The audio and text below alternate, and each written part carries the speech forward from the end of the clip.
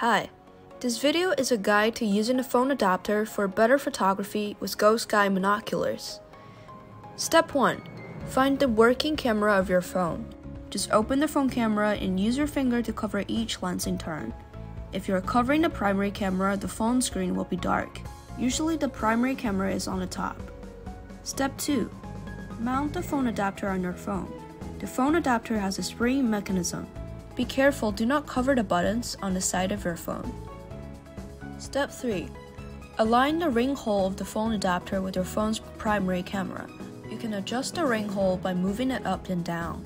Then tighten the fixing knob to hold it in place. Make sure that the ring hole is accurately aligned with the camera lens. Only then can you get a high quality image. Step 4.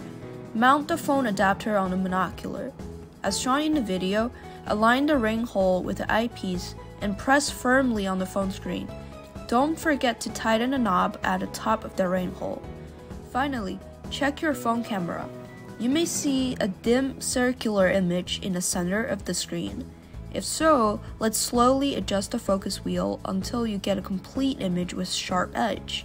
Okay, now you can enjoy crystal clear views with Gosky Binoculars.